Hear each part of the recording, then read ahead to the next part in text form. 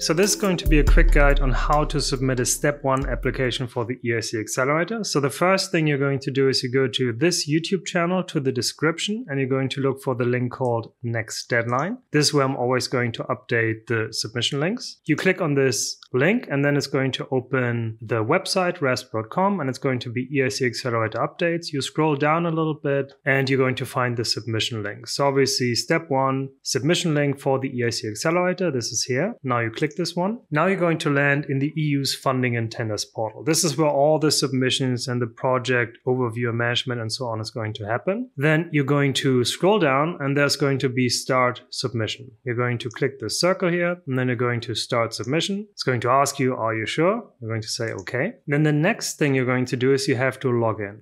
Okay, I've now logged in with my account. If you don't have an account, of course, you have to create an account. But generally speaking, if you have an account, then you just log in. The account creation is quite simple. Then you're going to be on the submission page. So what you're seeing now is a very typical submission page. You see where you are, you log in, topic selection, create proposal, and so on. On the left, there's quite a few important details. So you have 90 days left until closure. This is actually irrelevant because the step 1 is always open. So it's basically, it just gives you the next New Year's Eve, basically. So this doesn't matter. Then on the left, you can see, okay, this is EIC Accelerator step 1. And you can see here a very important link, which is download Part B templates. These are the official proposal templates. So I always recommend to download them, check if there have been any changes. I'm clicking it now and it's going to download a zip file. So the next thing you have to select is your company. A PIC is a participant identification code. So every company that is going to apply needs to have a PIC. I'm not going to cover how to create one. If you Google it, it's quite simple. But if you already have one and this is associated with your name, you can just click the name. Otherwise, you can search for the company. It's going to search the entire register. But just search for a company and then select it. And then you can scroll down and then you can say, okay, I am the main contact. You can leave it as is. The acronym of the proposal and the short summary, you should have already written it separately and you can just copy paste it in here. I'm not going to go into detail. I'm just going to add a placeholder just for the purpose of this video. So I'm just going to add whatever and then I'm going to click save and go to the next step. It's going to again ask me, yes, okay, the organization is going to be notified and it's going to ask you for more consent. You can just click OK if you agree with it.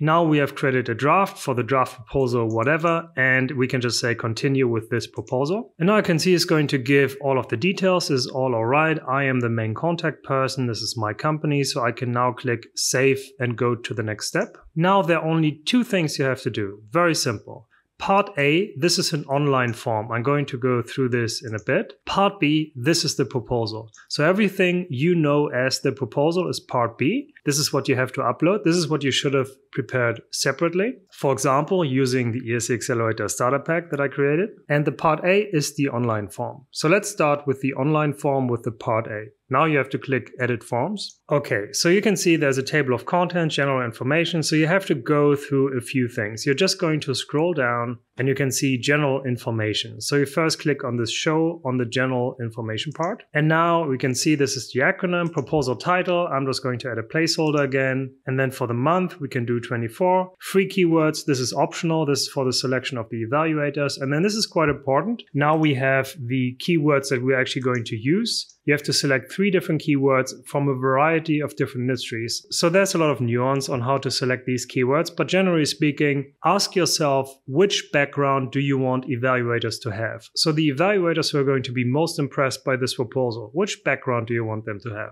For example, I'm now going to pick health, and then I'm just going to click add, and then I'm going to switch to, let's say, gene therapy. I click add again. You can see now we already have 2. And now I can maybe go to whatever, education and culture, and then I can pick social media and click add again. And now I've selected 3 different keywords. This is fine. And then the abstract, again, this is a placeholder. You have to add a correct abstract. And then has this proposal been submitted before? If you are doing a resubmission and you have already submitted something before, then you can say yes. And then you add the proposal number of your previously rejected proposal. Otherwise, I can just say no, since this is my first time. And then there's a lot of consent. If you agree with it, you just check it all and then you basically accept it. And then what I always recommend you do is you always click on the top here on save form. because this form is quite slow and you don't want to lose any data. You don't want to repeat the step. Always click Save Form, and then you can see it's saving here very slowly. And once it has saved this part, you're going to jump to the next section. Okay, so now it's saved. I'm going to jump to participants and contacts. And now here I can see my company, and now I'm going to click on Show Participants Details. And then here's the address. So this is all data already entered before. But generally speaking, you can always say the address is always the same. Which department is going to be involved? I usually just go with management. It's usually quite clean. Most startups don't have departments. So if you just say management, this is fine. If you actually get the funding, then this makes it easier. And then the title, you can say Mr. or Dr. And then you can say, okay, the CEO is a man. You have the option woman, man, non-binary. And then you can fill in the data, CEO, management. And you can always say the address is the same as the proposing organization. So you don't have to always re-enter the same address. And then again, you have to click Save.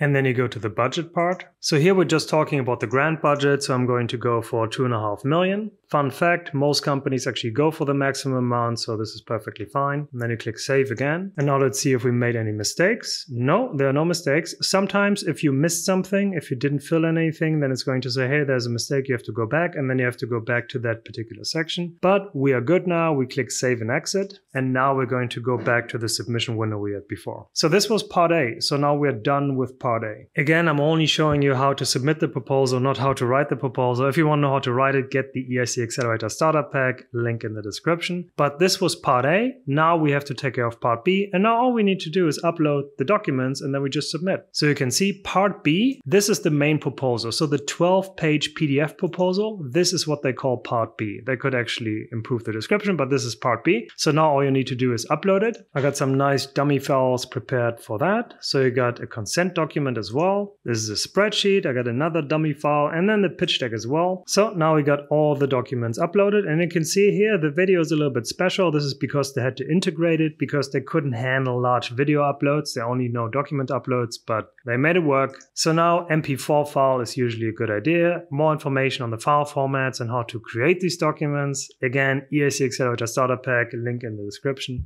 But this is it. I can now press submit and then it's done. Everything is complete. All the documents are uploaded. I submit and then it's up for review.